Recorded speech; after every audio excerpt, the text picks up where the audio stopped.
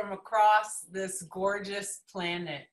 We are one church, many paths, one mountain, where our mission is what Dr. Marc Gafni and Barbara Marx Hubbard call the planetary awakening in love through a unique self-symphony. And together, we declare that the last day of the old face of evolution is honored as the first day of the new face of creation. I am Christina Tehel, the co-executive producer, along with Krista Josefa and Kirsten Zohar, and I am delighted to be here with you today. I welcome all the new people. Please do share that you are new in the chat box. We want to hear from you. When you do chat to everyone by checking that your chat settings say all panelists and attendees and not just all panelists. Use the chat function to say hi, to let us know where you're from, and to resonate the Dharma. In one church, many paths, one mountain, we are connected, we are whole, and we are expressions of the entire process of creation. We are activating a new humanity, and we are awakening as a new species. Homo, amor, the fulfillment of Homo sapien.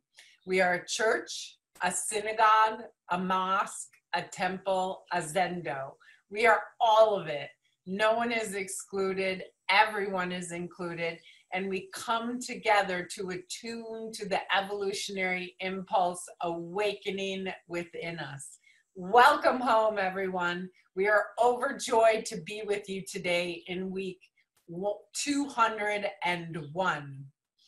Let everyone know about One Church, Many Paths, One Mountain. We are doing this primarily through word of mouth, and leadership around church is absolutely a sacred opportunity. On YouTube, we are One Church, Many Paths, One Mountain. On Facebook, we are facebook.com/onechurch.world.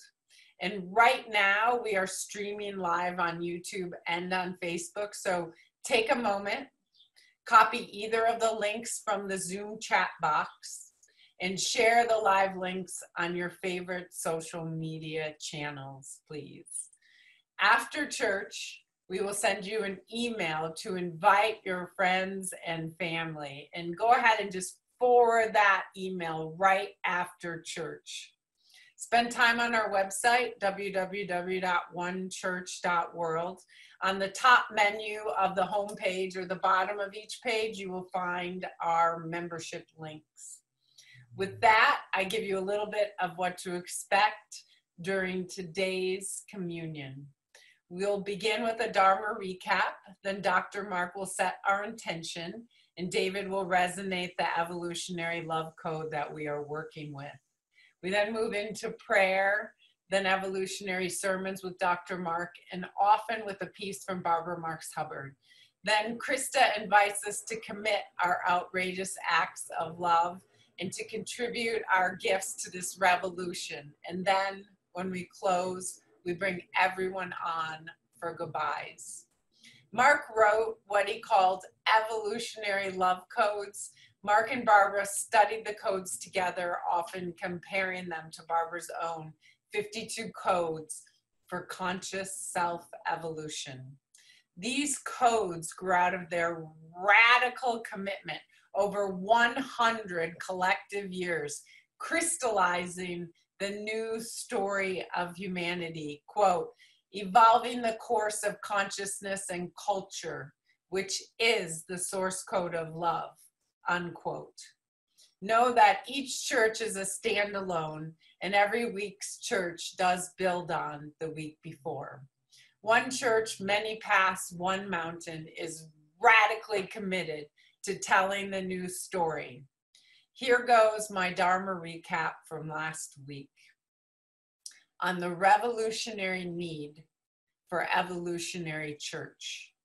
In this time between stories as we begin to be the powers we used to attribute to gods, we choose to be radical evolutionaries of outrageous love.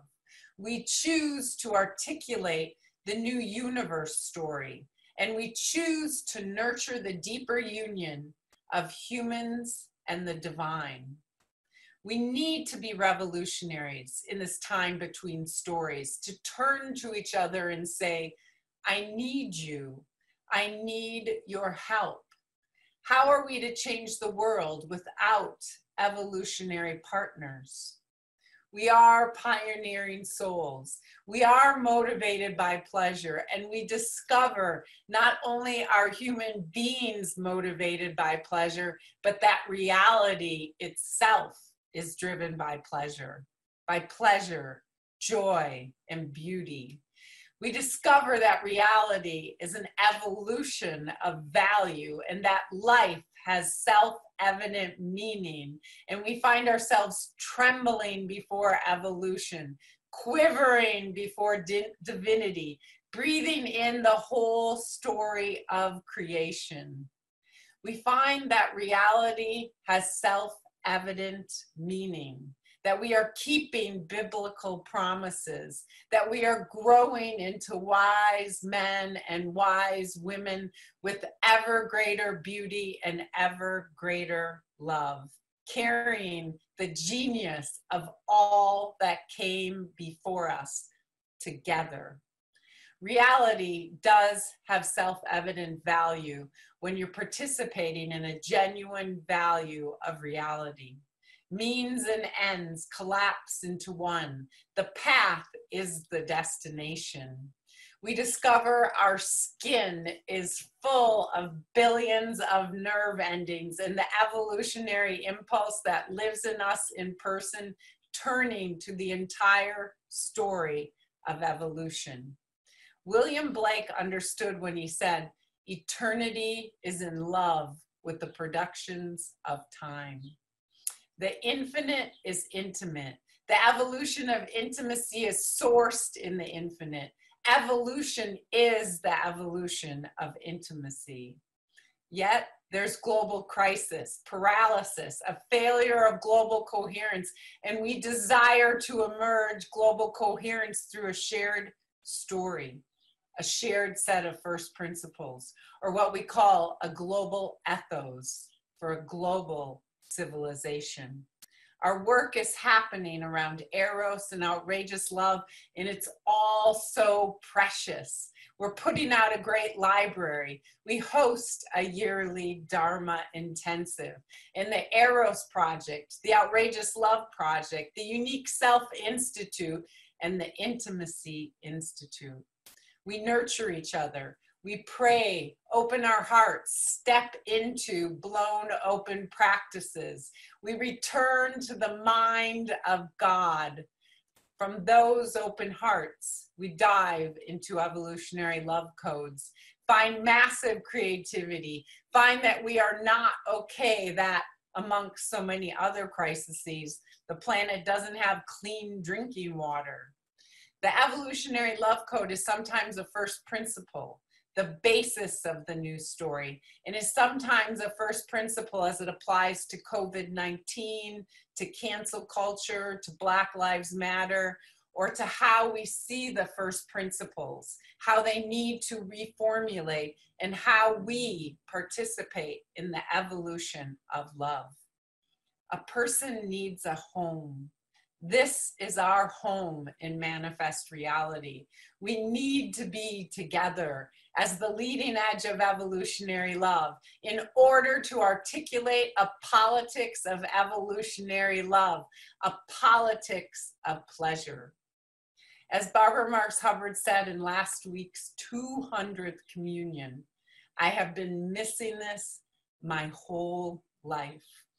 With that, I invite us to more deeply enter into the sacred space of one church, many paths, one mountain. And I turn my word to you, beloved Dr. Marc Gafni. Thank you, thank you, thank you, thank you. Oh my God. Oh my God. And we're going to hear a special amor today, I think, from a new holy gang from Holland, from Paul and Inika and Veronica and Petrus. Right, so I'm hoping we're going to hear that on more. Wow, it is so good to be with everyone.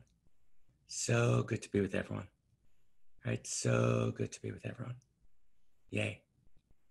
How many people, I'm just going to go to the chat box for a second. How many people were with us this past week, right, at the festival? Yay. How many, who was with us? Who else? Right, who else, right? Yay. Let's just feel it, right? And if you weren't with us, we missed you, right? We missed you enormously.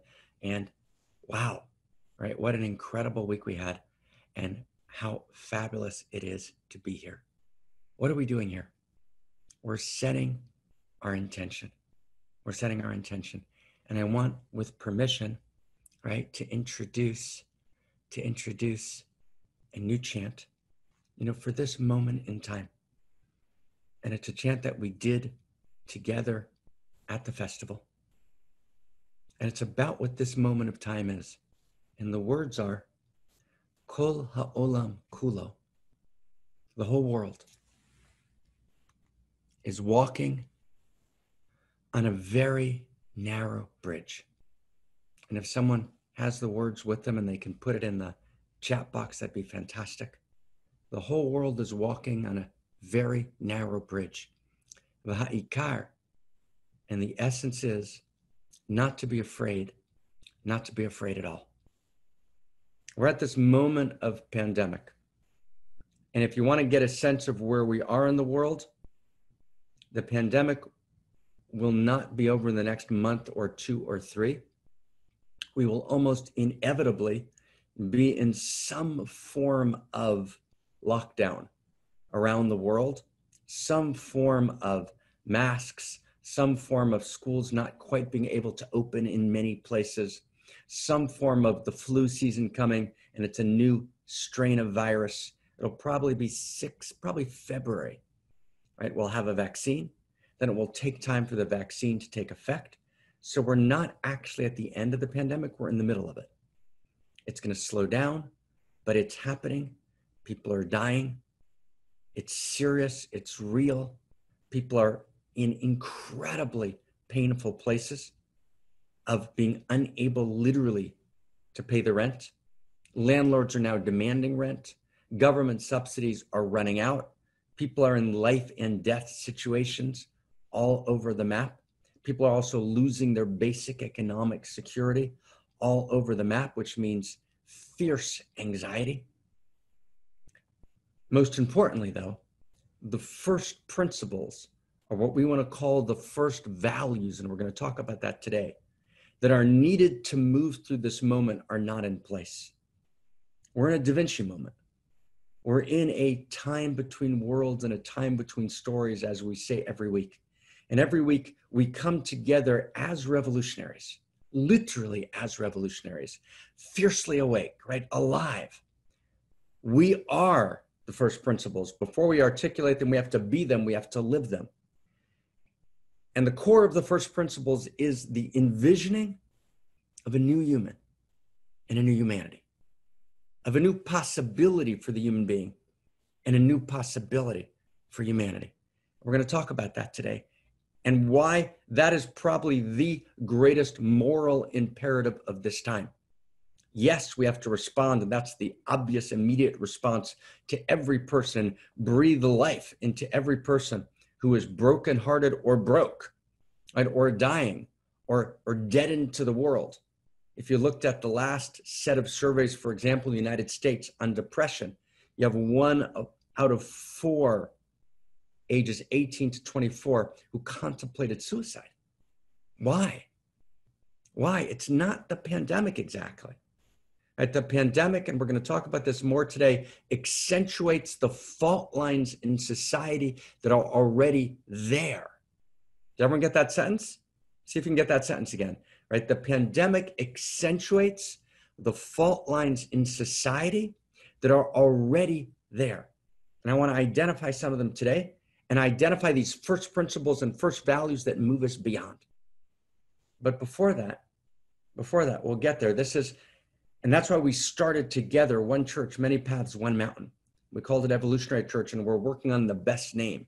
But we're many paths, one mountain. We are a revolution, right? We're not a spiritual group. We're not a political group. We're not an economic group. We're all of it. We're a politics of evolutionary love, right? We're articulating love as religion, but actually articulating first principles and first values that can actually take us through to the next level. And if you don't want to be Da Vinci and Marcello Ficinio, and if you don't want to take responsibility for evolving the source code, and you're looking for a quick fix, you're in the wrong place. So total great to have you, but you wandered into the wrong place. But if you're willing to play a larger game, you're willing to play a larger game beyond is it personally satisfying for you? Because ultimately, this is going to be the most personally satisfying thing in the world. Ultimately, there's nothing like it. There is no joy and there is no pleasure, like the pleasure of evolving the source code. But that's what we're here for. Okay? So are you in? If you're in, just write I'm in. But let's feel. Let's be in together. Let's be in together. Okay, who's in? Who's in? Right? Who's in? Like for real, in and all the way in. Right? Right? We're in, all the way in, like we're in, right? We're inside. We made a distinction this week. What's the distinction between self-help, right, and transformation? Self-help is what can I get out, right? Let's catch the distinction in the chat box. A beautiful distinction, isn't it? Self-help is what can I get out of it? Transformation is how can I step so deeply in that, oh my God, right, I just blow open. But I want to say something gently to all of you who weren't with us and to all of you who were with us, right? Because we all experience it in different ways. But it really is a very narrow bridge. And a very narrow bridge means that in one conversation, you can fall off. In one conversation, you can raise the stakes too high, right? In one missed moment, right? Because of the tension, because of the accumulation, right? I've watched people in the last 4 or 5 months around me, right? Near and far break, crack. And they're still functioning and they're doing the facade, but they've cracked. You can feel the crack. You can feel the crack. It's a big deal, right? To make it through, what happens is in a pandemic, the fault lines that are already there get accentuated and deepened. It's a big deal. It's Gesher Tsar Ma'od. It's a very narrow bridge. You can fall from one side to the other. So how do you do it? How do you find your way through? You find your way through by actually getting rid of all the fears. And it's the fear that I'm not enough. And it's the fear that I'm not loved. And it's the fear that I'm not honored. And it's the fear that my life doesn't matter. And it's the fear that I'm an extra on the set. And it's the fear that I'm insignificant. I actually begin to know you love me. You love me. I turn to reality. I turn to my beloved and say, you love me. Not I love you. You see the difference? Not I love you. You love me. You love me. I know you love me. Right? I look at you. I'm not waiting for you to say I love you. All right, we're all waiting. Right? We're all waiting. And there's this implicit, subtle threat. If you don't say I love you to me in the right way, in the right form, in a way, right, where I feel you did it, I'm going to leave. No, you love me.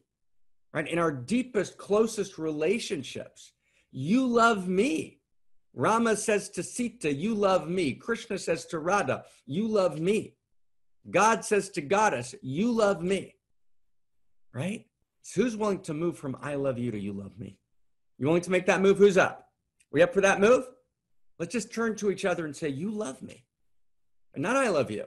There's no I love you test. Let's get rid of the I love you test. We've all got an I love you test going on. Okay? Let's get rid of our I love you test. Who's willing to do that? Anyone up for that? Can we get rid of that? Got to get rid of it, right? Right? We're just going to completely get rid of it. All right? I'm going to take a look in the chat box and I'm going to say, who's getting rid of it here, right? We're completely getting rid of the I love you test. No I love you test. You love me. You love me. And we got to gather our moments. Right? I got a beautiful email, and I'm not going to say the person's name, but I see he's with us here today. And I'm so happy to see you, brother. Right? It was a dear, dear friend of mine, student and friend. And we did a deep dive together in a course I gave some 16 years ago. And he got falsely accused of something, right? A serious crime that he would have gone to prison for, I don't know, 6, 7, 8 years, right? He told me he was innocent. I know him, I trust him, and we stood together in it. We literally stood together, and it breaks my heart. And he wrote me an email this morning, remembering that day 16 years ago where we held hands, right? And we were waiting for the verdict. And I remember the joy. I don't think I've ever experienced joy exactly like that quality of joy, right? It was unbelievable. And we were ecstatic, and he was correctly, right, exonerated, right? Like I was ecstatic. I mean, literally we danced. I remember dancing, just completely dancing, right? But we've got to gather those moments. We got to collect those moments, right? What happens is, right, the moments disappear. We can't collect them. We got to collect the moments of joy. We got to collect the goodness. We got to collect the delight. Right? And from that place, we have the energy to not fall off the bridge. We let go of the fear, right? Who's willing to let go of the fear that I'm not enough? Who's willing to let go of it? I got to let go of it. I'm willing to let go of it. I'm going to let go of it. Let go of the fear that you're not madly loved. Let go of the fear, right, that my life doesn't matter. Your life matters. Your life matters insanely and enormously, right? Do you get that? Your life matters beyond imagination, right? All of reality intended you, right? Feel into that. So no fear. No fear. You're in the right place. You're in the right time. Every place you've been, you needed to be. And we can walk through this pandemic. We can walk through it with enormous power, and enormous joy, and enormous love. Thank you, Christina Amlon, for your gorgeous Dharma recap. And David's going to, in a minute or two, do the code with us. But I want to first, just with permission, right? With permission, I want to introduce the chant. And what we're going to do this week and next week, and maybe the week after till September, we're going to do just one church. We're going to end, on time. We're going to do an hour, right? It's August. And then we're going to kind of think together in the next 2 weeks how to restart first principles in September. And we want to do it, and I want to share with you a little bit about that just for a second now.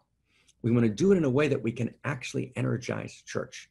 So what's happening is people are coming to first principles and then not coming to other things because first principles is available. We want to do it, and we want to invite that everyone who does first principles with us actually joins Many Paths, One Mountain, and actually helps, right? And Barbara, you spoke about this every week and did it so beautifully. So I just want to invite everyone, if we can put a link in the chat box, right? And we're going to put it in a few times today. Join.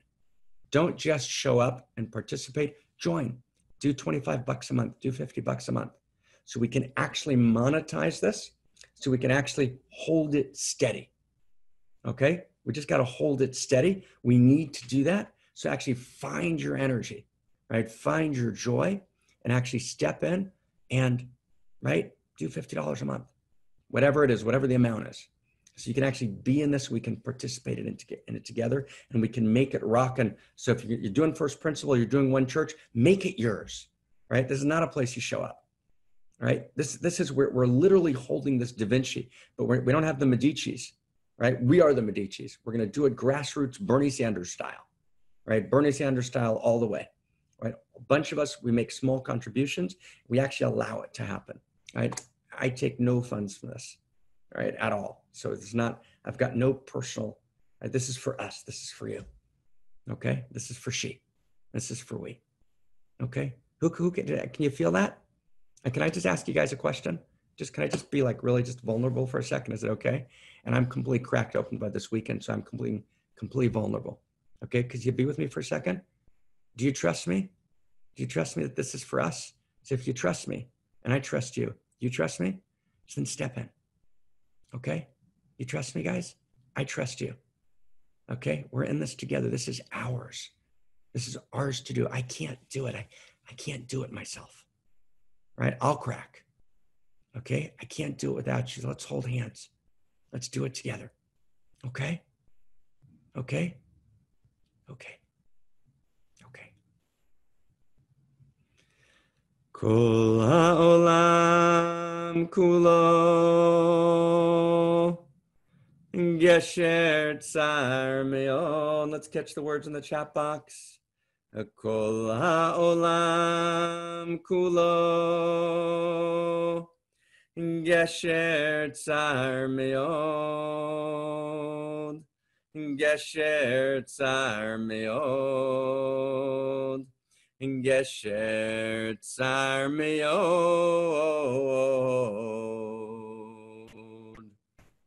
Kol ha'olam kulo Gesher tsar me'od. Gesher tsar me'od. There's one bridge across the mountain. And the whole world's walking on a very narrow bridge, and each of us in our personal lives. And reality itself is literally on a narrow bridge like it's never been before. We face catastrophic risk, we face existential risk, and yet we have the capacity to actually scale the mountain, right, and manifest a utopia like never has been seen on earth. And we're going to talk specifically about a dharma today, and a new first principle and first value. But the essence is not to be afraid. Not to be afraid at all. We all get to contract. We all get to have moments of, oh my God, it's so painful. But we walk through them. We collect the joy. We collect the joy. Do you get that? Get that? What it means to collect the joy? You get that phrase? Right? I'm going to write it for you, or someone will write it for me, right? Right? We collect the joy. Collect the joy. Ekol ha'olam kulo Gesher tsar me'od. Gesher tsar me'od. Together around the world. Gesher tsar me'od. The whole world is walking on a very narrow bridge. On a very narrow bridge. V'ha'ikar, v'ha'ikar, lo lefached, lo lefached klal. V'ha'ikar, v'ha'ikar, lo lefached klal. And the essence is to have no fear, to have no fear at all. The essence is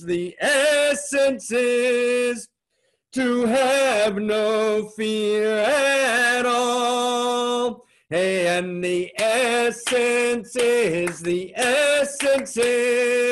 to have no fear, to have no fear at all. The essence is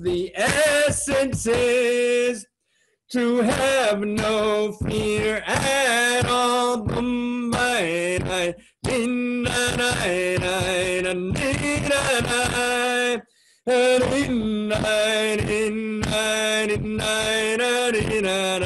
The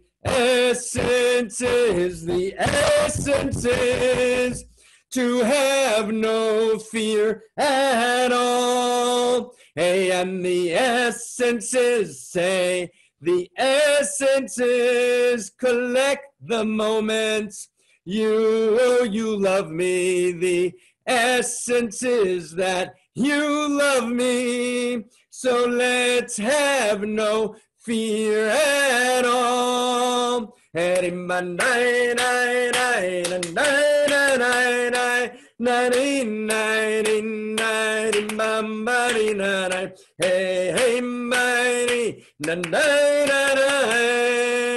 to have no fear at all. Cha. Cha. David, give us a code, brother. Have no fear at all. Give us a code. All your heart, all your soul. Davidness. Give us a code.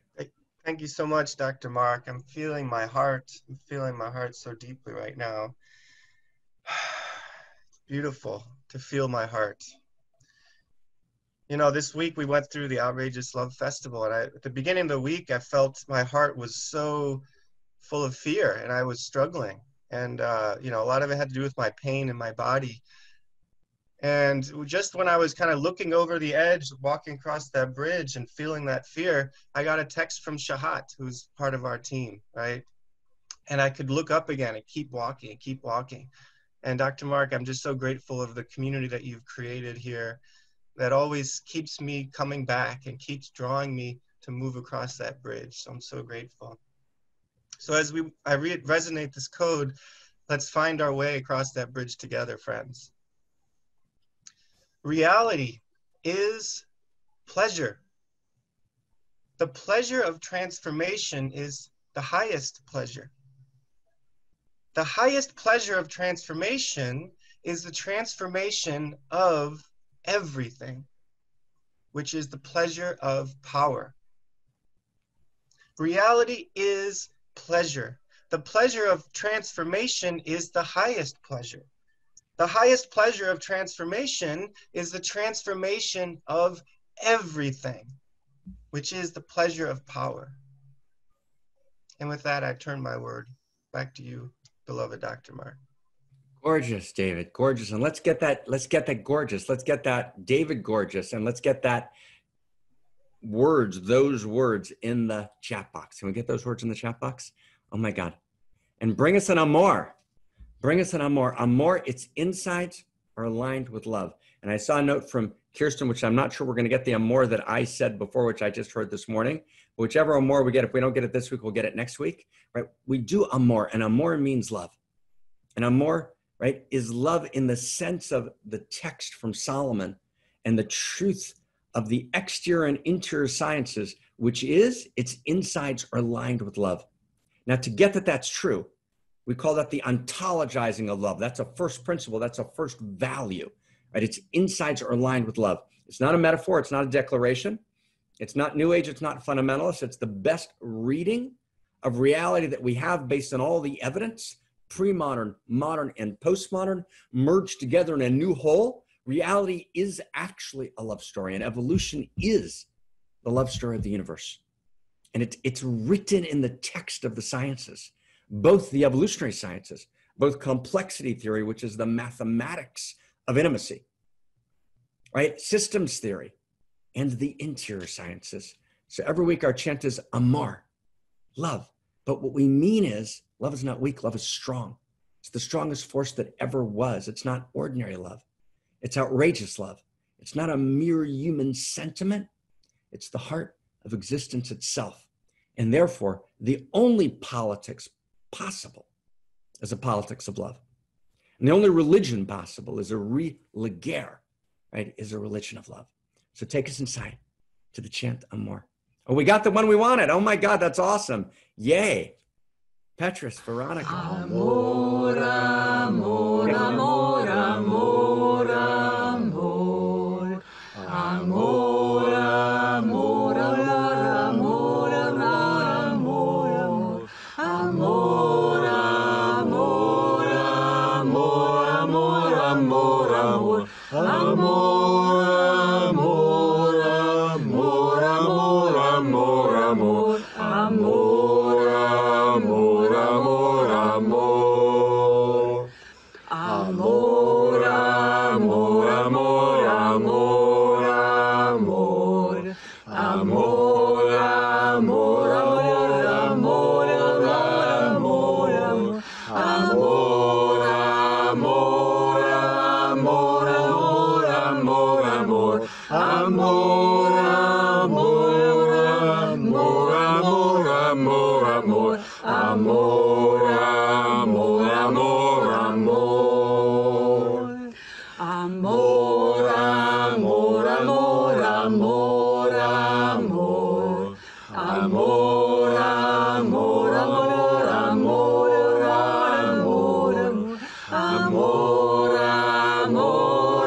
amor, amor, amor, amor. Amor, amor, amor, amor, amor, amor. Amor, amor, amor, amor.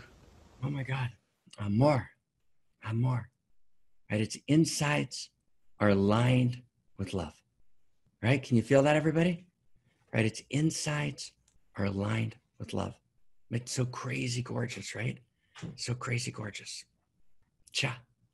So we're about to pray. We're about to pray. What does it mean to pray? To pray has nothing to do with fundamentalism. To pray is to know the nature of cosmos. I sometimes tell a story of a beautiful exchange I had with a beautiful man, right? If you've heard of him, tell me. His name is, and I'll ask everyone just to mute themselves. A couple of people unmuted, just so we have a clear sound. Thank you so much. Who's heard of John Wellwood? Anyone? Anyone know John Wellwood? I'm going to go in the chat box, right? What a beautiful amor. Thank you, Petrus, Veronica, Paul, Enika. Thank you so much, right? John Wellwood. John Wellwood's a fantastic man who passed away. He was good friends with Zion, my son's beautiful mother, Mariana Kaplan. And Mariana has written many books on it's kind of Bill Moyers of the spiritual path. And John was her mentor. And John came to meet me, fully prepared not to like me, right? Which was clear when he walked in about a decade ago. And we just started talking in the kitchen, and we loved each other. We just had just a wonderful time. John wrote a book called The Psychology of Awakening, one of the single most important books. And John initiated a phrase in his book, The Psychology of Awakening, which was wake up and grow up. And what he meant was, and it's unbelievably important, there was this sense in waking up, right? As the West met Eastern Enlightenment, there was a sense that you could wake up, you could have this experience of radical opening, right? Of deep enlightened consciousness, and then you were home. And so people thought this is going to bypass psychology. It's going to bypass working out the contractions, right? It's going to bypass, and people died because of it. People actually went off their medication. People didn't do the real work of actually the separate self-work of working through whatever the contractions are. And you need both wake up and you need grow up. So to grow up is to work through, in John's understanding, right, to work through your own psychological maturity. And to wake up is to have an actual experience of Om Mani Padme Hum, an experience of full waking up. But it's even deeper than that. And my dear friend, Ken Wilber, right? Ken and I have talked about wake up, grow up in a different way, right, for many years. And Ken's very, very, very connected to developmental theory. So Ken understands growing up as developmental levels of consciousness to move from egocentric, right, to ethnocentric, to world-centric, to cosmocentric, right? We've actually revisioned this.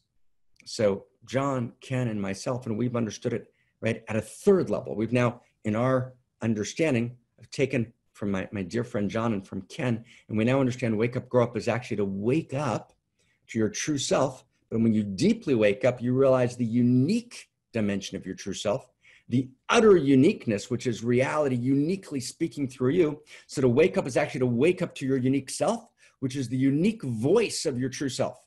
The true self is the field of consciousness.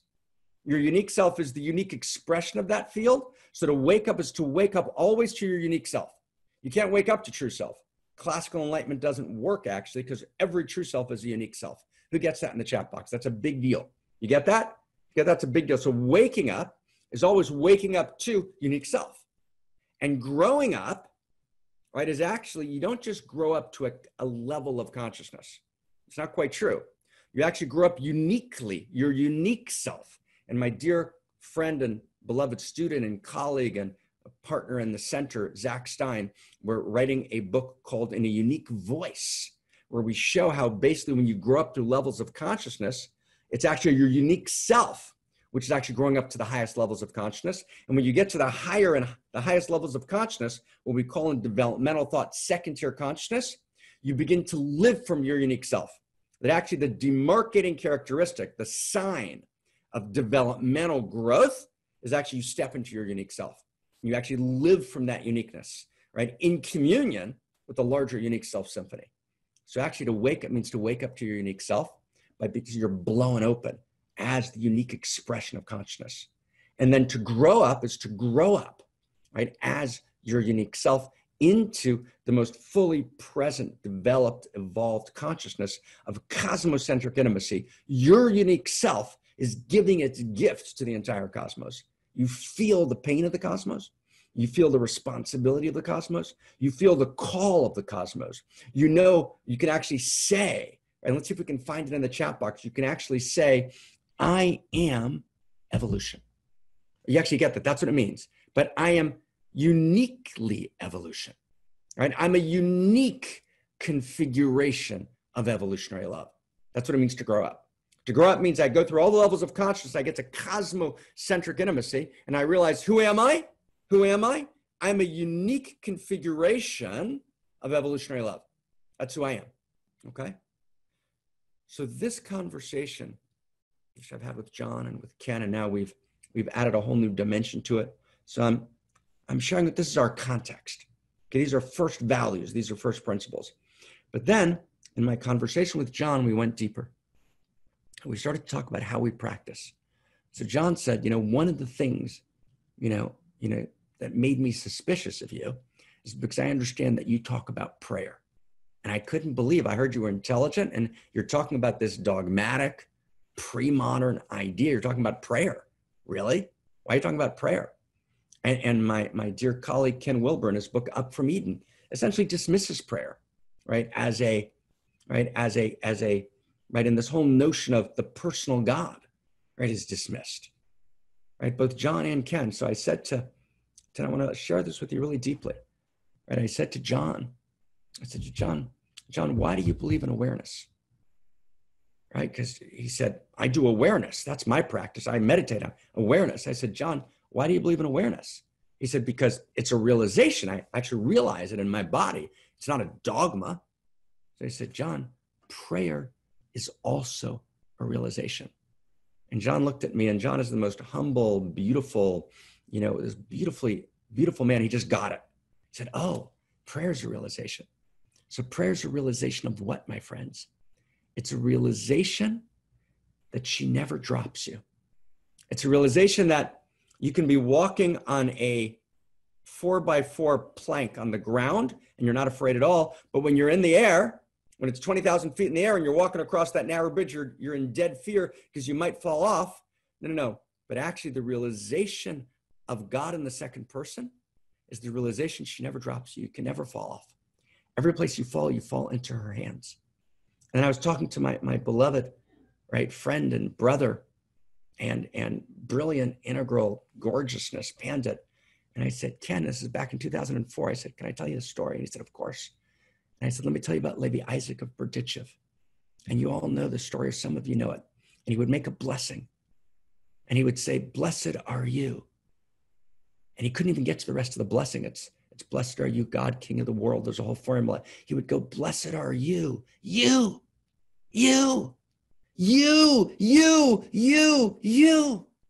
And he would faint in ecstasy from the realization of God in the second person, which is God as the infinity of intimacy that holds us in every second. And so we're going to turn to God and we're going to pray now. We're going to pray for the world. We're going to pray for ourselves. We're going to pray for our friends. We're going to bring before she everything, right? Our holy and our broken. Hallelujah. So take us inside, right? The holy and the broken. Hallelujah.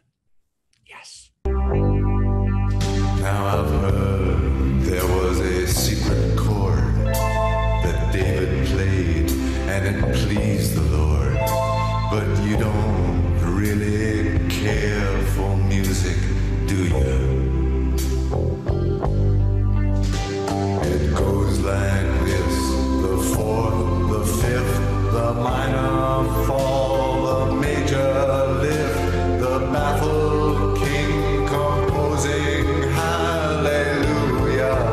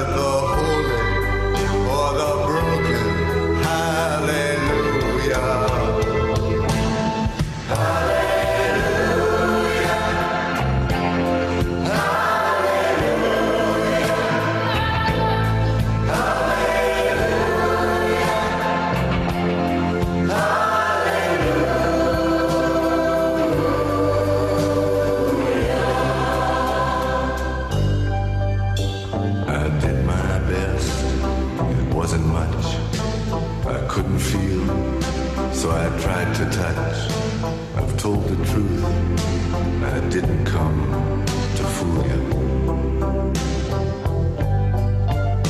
And even though it all went wrong, I'll stand before the Lord of song with nothing on my tongue but hallelujah.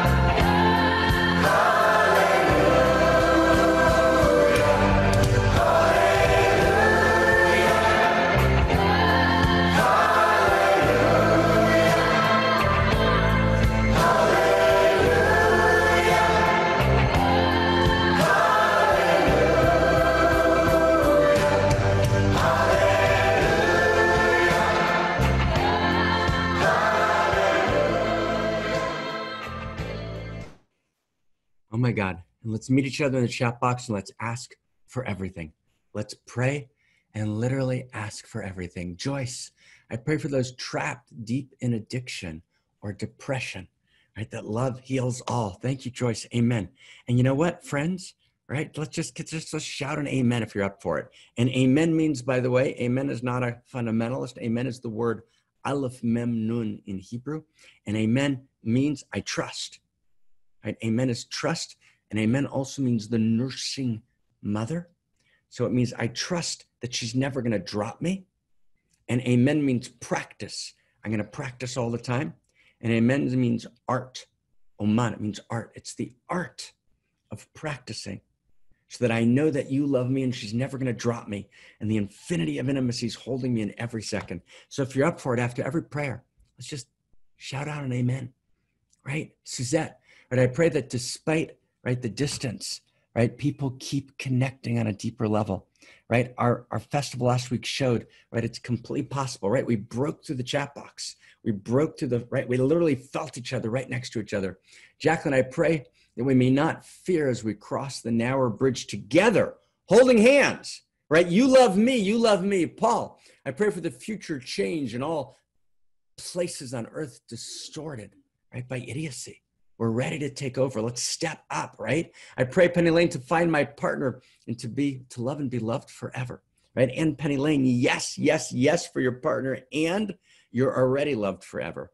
And may it incarnate in human form in exactly the way you want it. Oots, I pray for a new thrust of health to continue my fight for intravenous vitamin C as a treatment for COVID-19. Terry, I pray that my son Topher feel held and not feel lonely, right, while being alone. Amen. Amen, right? Amen, right? Krista, I pray for people to find the pleasure of power and step in, right? All the way, one communion, right? Paul, right? And feel the amen means I trust, right? I trust, right? I trust, right? I pray, right, that our complicated, fragile systems with their win-lose metrics, which is what we've identified as the core cause of the breakdown, right? Right, says Kirsten, right? That ends and we kind of move, right, to unique self-symphony. And we're all praying in every prayer. And we're going to weave all the prayers together. And we're going to lift them to the sky. We're going to lift them to the sky. All right, yay. Oh my God, right? Oh my God, thank you.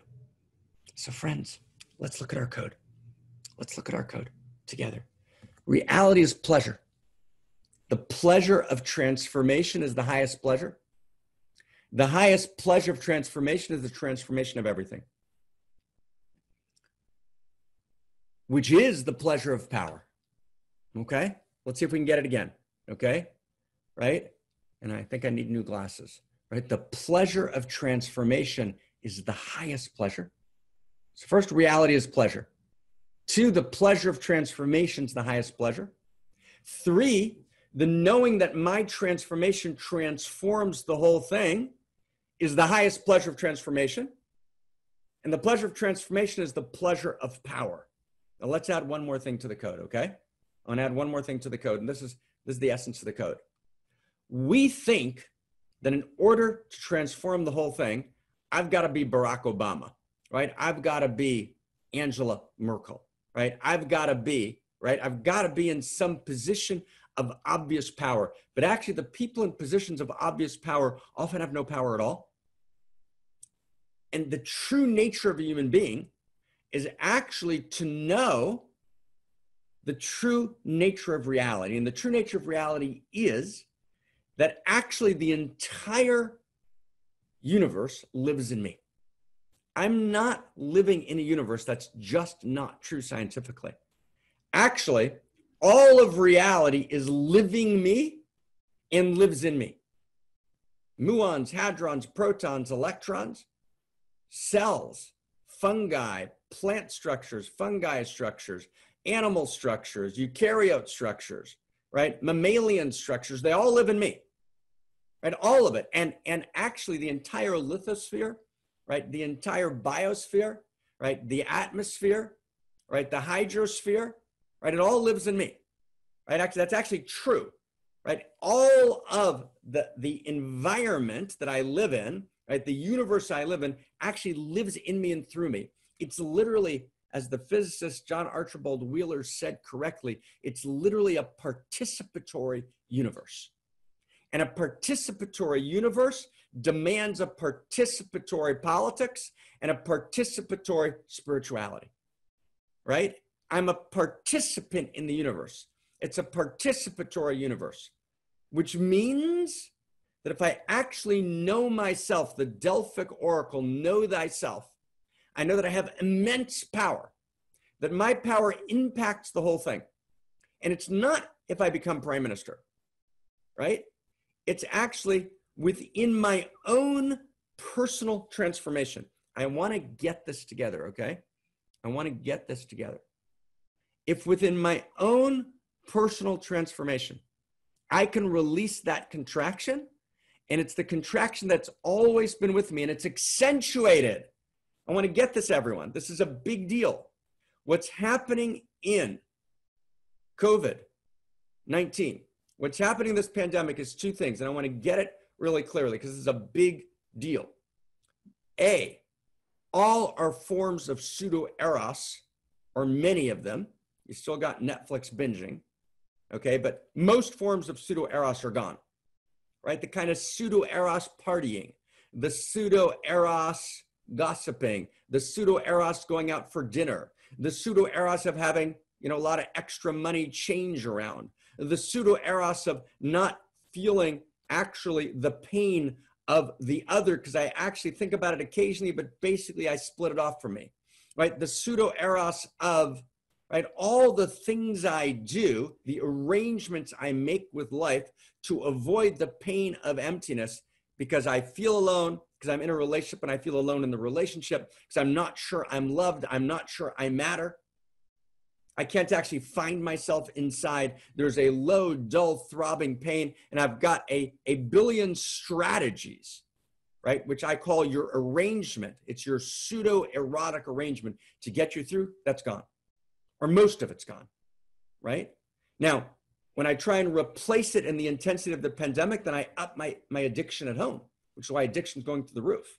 So there's ways, right, that people who are, which are many of us, who are kind of holding at the edge, we were barely hanging in, right? I had it, right? I was feeling the addiction in me, but I was managing it, and now it breaks out again, or I fall back into addiction.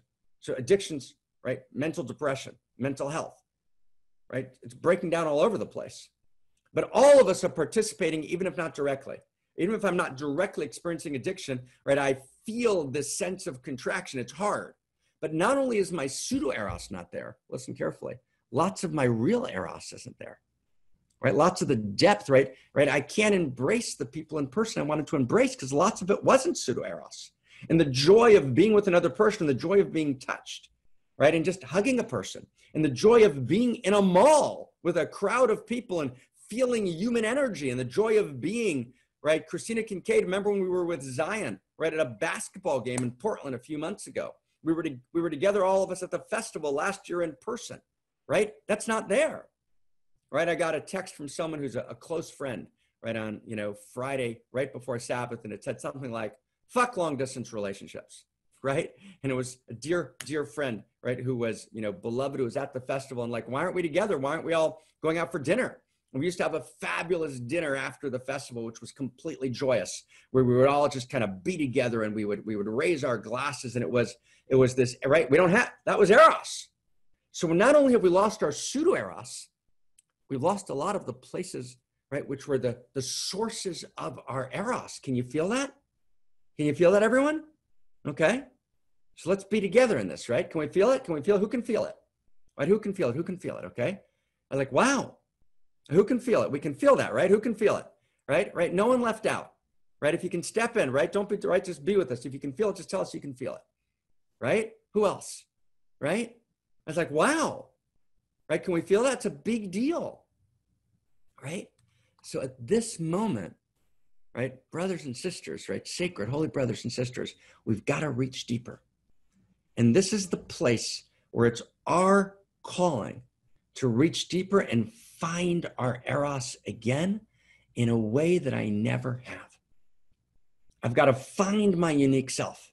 I've got to walk through that contraction. I've got to walk through the pain. And it accumulates, right? It doesn't happen, right? It accumulates. There's not enough time, right? There's not enough contact, right? There's not enough of a lot of things. And then so many things, right, cracking. And there's so much that we feel, and we feel we're going to crack. And we go inside and we find the truth of our love. And we go inside and we find the truth and we collect the moments. I want to call it, we collect the joy. And we can see it in front of us. And we live in it, right? And we hold it, right? And we blow it open. And at that moment, right? At that moment, and it's not that we don't crack, we crack and then we find ourselves. Of course we crack. Of course we contract. But then in that contraction, we stop everything and we find each other in the contraction. And we walk through it holding hands. So who's willing to hold hands? Who's willing to hold hands? Are you willing to hold hands? Let's hold hands, right? No one's alone. We're holding hands around the world. And we're holding hands not just for each other.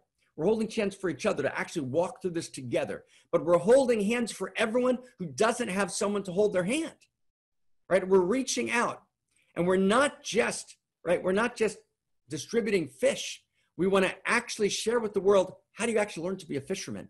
Meaning first values, right? And first principles, right? And if we've got the description of first values and first principles, let's throw it in the chat box. What's a first value? What's a first principle, right? It means a first value and a first principle means, right? And let's read it together if you're up for it. This is what we're here to do. First principles express the underlying, eternal yet evolving, universal principles of value. And I want to invite us, right? We can use between us the word dharma, but as we face the world and go to change the source code, let's find that term, first principles and first values. Okay? Let's actually adopt that. This is a major moment we're adopting that. Okay, first principles express the underlying, eternal yet evolving, universal principles of value that need to be the rudder of civilization's next stage. First principles are urgently needed, personally and collectively, to respond to the catastrophic and even existential risk that challenges us, invites us, and demands our response at this moment in time. First principles are ancient, time-honored, and venerable, even as they're evolutionary, emergent, and new. First principles are a weaving together of the most crucial, validated truths from all the wisdom streams, pre-modern, modern, and postmodern, into a new whole greater than the sum of the parts.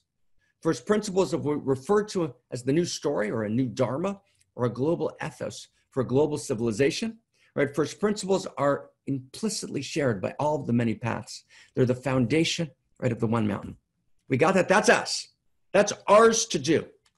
Okay, so now I want to, with your permission, we're going to finish. I'm watching the time. We're at exactly time. So I'm going to take just 3-4 minutes just to tell you a story. And then we're just going to look at each other's eyes and we're going to go to, how could anyone ever tell you that you are anything less than beautiful? And that's how we're going to close. But before then, I want to, with your permission, I want to tell you a story and I want to take the Dharma one step up. Can we do that? Are we up for that? We got like 3 more minutes. Is everyone okay? 3 more minutes. Are we good? Are we good? Okay, I'm going to turn off my video. I just want to be voice to voice with you for a second, okay? Just voice to voice. Okay, voice to voice. Let's just find this inside. So here's the deal. I mean, it's so gorgeous. So my personal transformation, this is the first principle. When I contract, and we all contract, there's no one who doesn't contract. When I contract and then I find myself in it, and I'm going shrill and I'm going strident, and I'm getting too sharp, right? And I'm getting angry, and it's accumulating into me and it's bursting through me, right? Then I reach deep inside and I find myself and I expand into my true identity. And I realize, oh my God, you love me. I realize, who am I? What's the answer to the question of who are you? Who are you? I realize, wow, you and me, you're an irreducibly unique expression of the love intelligence and love desire and love beauty. That's my identity. That's the initiating and animating eros of all that is, that lives in me, as me, and through me. That never was, is, or will be ever again. And as such, there's something for me to do. There's something for me to do. And I want to tell you a story. This is just a short story about a holy teacher, right? Such a holy teacher. And one of the greatest masters of modern times, his name was Kalonymus Kalman, right? The master of Piaseczna, which was near Warsaw. And he perished in World War II in the Warsaw Ghetto, right? And he was called the master of children. And we're all children, right? Right? Child is a verb. We got a child as a verb, right? It's only the child who enters the kingdom of heaven. So let's child as wise men and women. And this master would say that children at 5 years old, right, they already need a master. They need someone to connect their souls to heaven. So we gathered around him in Piaseczna, literally, right, a kingdom of children.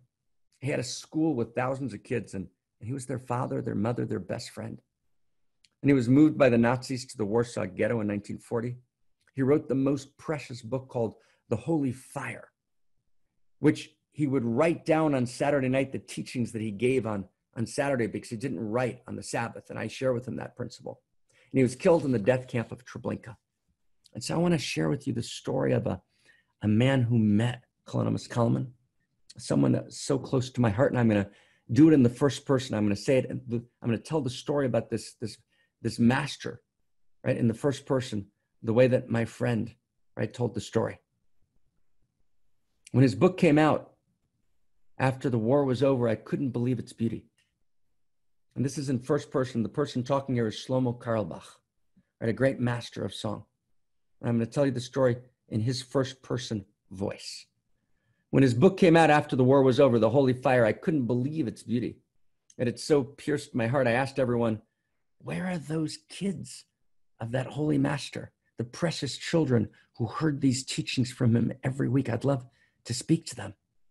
And I was told there was nobody left, nobody. But one day, a few years ago, I was walking down Yarkon. And Yarkon, my friends, is near where I lived in Israel. It's the central street in Tel Aviv, right near the beach.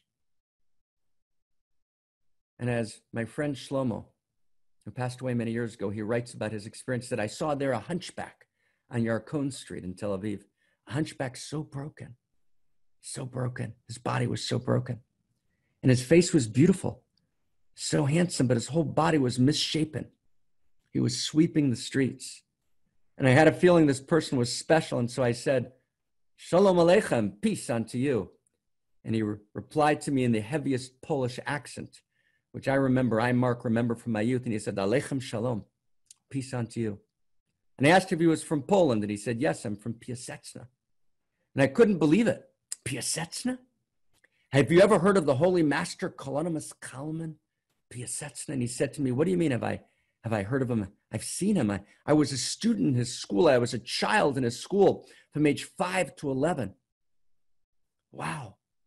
I couldn't believe I had finally met one of the children of this great master. And then this holy hunchback went on and he said, when I was 11, I went to Auschwitz, to the death camp of Auschwitz. And I was so strong, they thought I was 17, and I was whipped and hit and kicked. And they broke me. They broke my body, and I never healed. And that's why I look the way I do now. I've got nobody in the world. I'm all alone. And he kept on sweeping the ground. And my holiest friends, open your hearts. And I said to this man, this holy hunchback on Yarkon Street in Tel Aviv, I said, my sweetest friend, do you know my whole life? I've been waiting to see you, a person who saw the master of Piaseczna, a person who was one of his children. Please give me one of his teachings. And the hunchback glared at me. He said, do you think you can be in Auschwitz in a death camp for 5 years and still remember teachings.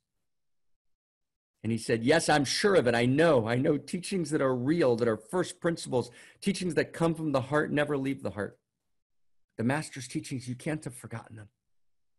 And so this hunchback, this holy hunchback said, okay, wait. And he went to the water fountain to wash his hands. And he found a tie, and he put on a jacket. And then he came back to him and he said one more time, do you really want to hear the teaching?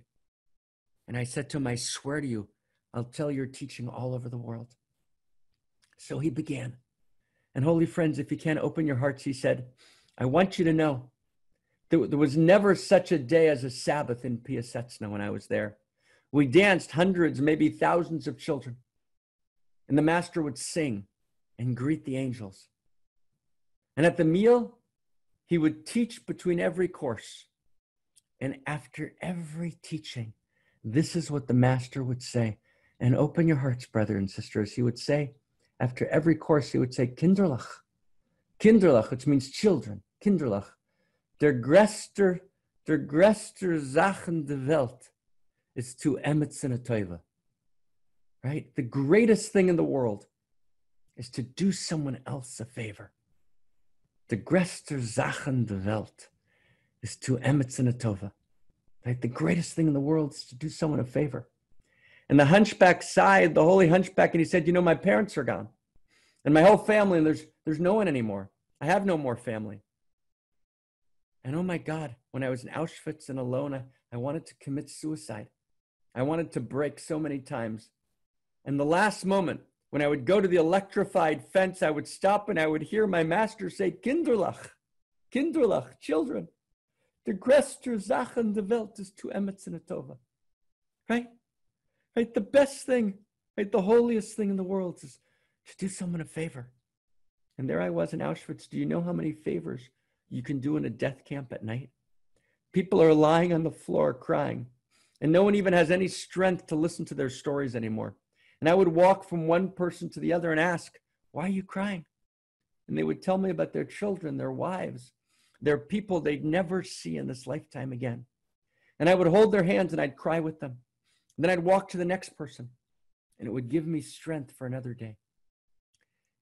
When I was at the end, and I wanted to kill myself, I'd hear my Rebbe's voice, De größte Sachen der Welt is to emetzen a teuve. And the war was over, and I came here to Israel, to Tel Aviv, and I've got no one in the world. And sometimes I take off my shoes, and I walk down to the beach late at night, and I go up to my nose in the ocean, ready to sink. And then again, I can't help but hear my teacher's voice saying, the größte Sachen der Welt is to emetzen a teuve. Right? The greatest thing in the world is to do somebody a favor. Remember my precious children, he would say, the greatest thing in the world. And the holy hunchback stared at me for a long time. And he said, do you know how many favors you can do sweeping the streets of the world? Do you know how many favors you can do? And every time my heart closes and I open my heart, I look at the people who are in my circle, who need me. I'm their angel. To be an angel means you're a messenger. There's an I love you you can say. There's an you love me you can do. There's an action you can do. There's a creation you can do that no one else in the world can create but you. It's yours to do. And for us together, it's ours to hold hands. It's ours to love each other madly. We are the first principles. We are Homo sapien becoming Homo amor. We are the first values, right? We are the Dharma. It's not separate from us. But we're not just committed to this fulfill me. We're not just committed to this open my heart. We're committed to opening the heart of the world. We're committed to articulating first principles and first values that can actually take us from a suffering that you can't imagine into a utopia beyond all imagination. And that's our commitment. And that's where we stand. And it's not easy. And in the whole world's walking on a very narrow bridge. Right? Va'ikar, but the most important thing, right? Lo lefached klal. Don't be afraid at all. Nothing. No fear at all. because you can't fall off the bridge. Because every place we fall into each other, and we fall into she. And even at the moment of death, there's a continuity of consciousness, right? And you know that it goes on, and you know that it's not over. Right? How can anyone ever tell you that you're anything less than beautiful? Right? How can anyone ever tell you that you're anything less than whole? Right? We're gonna chant it together. We're gonna turn to Krista, and Krista's gonna close and tell us how to join and how to become part of it and how to step up. But maybe, actually, maybe Krista, maybe you go first, love. Then we'll end with, how could anyone, right? Does that make sense? So we turn to Krista. Right? We turn to Krista. Right? Take us inside. Let's do that first. Let's hear from you. Yay. Cha. Cha. Wow. I feel so silent and quiet now. After that beautiful, beautiful story, the greatest pleasure in the world is to serve each other, to be there for each other. And last week, our Outrageous Love Festival, I had the honor to be with the Sangha and to experience and practice and embody outrageous love together. And as someone said, he called the festival, and this is also our festival here, our One Communion here, an experience of an enlightened society. And that's how it tasted for me, and that's how I experienced it. And feeling the possibility of possibilities there, how we can be outrageous lovers for each other. And this is why we gather here every week together to practice committing outrageous acts of love, and then to take that outrageous love into the world, into all the dark corners of this world, all the places where there's outrageous pain, and bring our love that we drink here from this fountain of love and bring it into the world. And this is what we are doing here together, but we need each other to practice together. So our main practice is committing outrageous acts of love. We write outrageous love letters. We tell the stories of outrageous acts of love that we have committed personally, or we tell the stories of someone that we know, or the stories that we read on the internet. And we gather all of these stories, we post them on our Facebook page. And this is not just a Facebook page, it's actually a gallery of love. It is an expression of our unique self-symphony happening all the time, all over the world. And it's a page of inspiration and a page of acknowledgement, as you can see right here, a beautiful response to someone's outrageous acts of love, saying yes, yes, celebrating each other's greatness and celebrating each other's acts of love. So I want to invite you to join us here, to become part of this unique self-symphony. Do your outrageous acts of love, but also show up, show your face, tell your stories, and share them here on our Facebook page. So you can click on the link in the chat box. The Facebook page is called, of course, Outrageous Acts of Love. And you click here on the community page. And this is where all of you are able to post. And make sure that you read each other's posts, you like each other's posts, and comment on each other's posts to remind each other of our greatness. The next way to step in, to come closer, is of course to study the Dharma. We are here every week together drinking from the beautiful first principles that Marc is sharing. But if you want to dive deeper and study deeper and come to a deeper understanding and embodiment of these first principles, I invite you to go to our website, onechurch.world/membership, where you can find all of the courses. And each course contains hours and hours of Dharma, and the value of each course is $297. And you can choose to study those separately, but this is our amazing offer. There are 9 courses here, and you gain access to all of these courses if you become a member, of our One Communion. As Marc said before, it's actually not about what we gain from it ourselves, even though we will experience a lot of personal transformation going through these courses, but it's actually such an opportunity to participate in the evolution of love. You can right now become a member for only $25 a month.